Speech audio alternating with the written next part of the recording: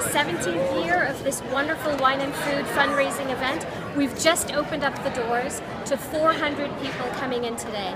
This event every year surpasses itself. The chefs, the restaurants, the wineries, the breweries, they take it up a notch every year to come and help us raise money for the community funds, which raises money for families, children and adults alike who need help to attend some of the functions that we have here at the community center, and also to help maintain this beautiful facility for the community.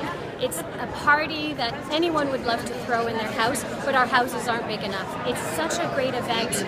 Every year you will see new restaurants, new faces, young, intuitive chefs and owners who just want to give back to the community. It's the best place to be, and we're really happy that this is still going on strong.